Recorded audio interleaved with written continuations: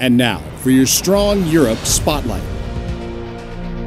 Senior leaders from 33 countries recently met in Bled, Slovenia for the 9th Annual Conference of European Armies for Non-Commissioned Officers. You know, I've met a lot of NCOs from countries since I've been here the last couple of days, and a lot of these countries here in Europe have great NCO corps, and they do a very good job of professionalizing them and educating them. So I think it's a two-way learning street.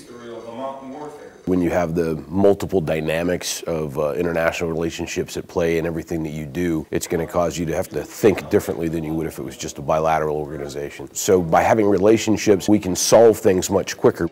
Building our relationships with our multinational partners is important because it enables us to work together, to build trust among ourselves so that we can have better interoperability, which is critical for us to have a strong Europe. For more information on the Army in Europe, go to eur.army.mil.